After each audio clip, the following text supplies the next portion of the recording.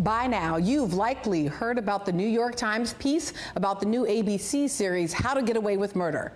Written by Alessandra Stanley, the article purports to offer an analysis of the new Shonda Rhimes production that will premiere this week, titled Wrought in Their Creator's Image. It begins, when Shonda Rhimes writes her autobiography, it should be called How to Get Away with Being an Angry Black Woman.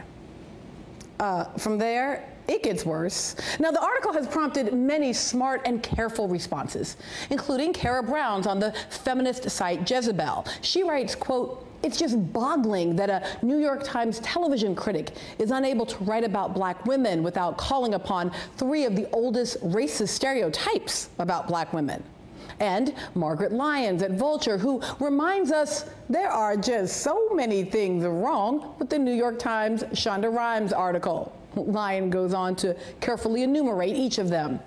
And of course, Ms. Rhimes herself, who seemed more bewildered than enraged when she took to Twitter to fact-check the Times. Confused why at New York Times critic doesn't know identity of creator of show she's reviewing. At P. Noah, did you know you were an angry black woman? Yup. Rhimes is not, as Stanley asserts, the angry black woman creator of Annalise Keating.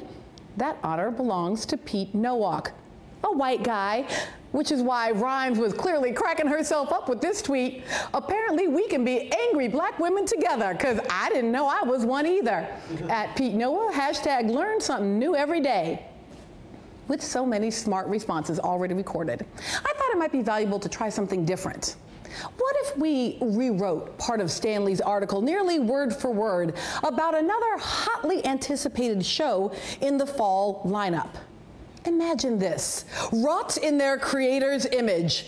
When Aaron Sorkin writes his autobiography, it should be called How to Get Away with Being an Angry White Man.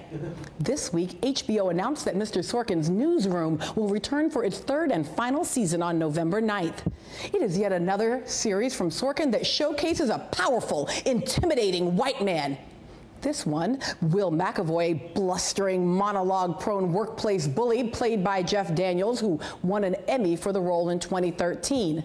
And that clinches it. Mr. Sorkin, who wrought Dan Rydell on Sports Night and Toby Ziegler on The West Wing, has done more to reset the image of white men on television than anyone since Dr. Phil. Be it Jeff Daniels on Newsroom or Martin Sheen on The West Wing, Sorkin's white men can and do get angry. Although not written for TV, one of the more volcanic on-screen meltdowns in history belongs to a Sorkin white man, the "you can't handle the truth" Colonel Nathan Jessup character played by Jack Nicholson in A Few Good Men. Mr. Sorkin has embraced the trite but persistent character of the angry white man, recast it in his own image, and made it enviable.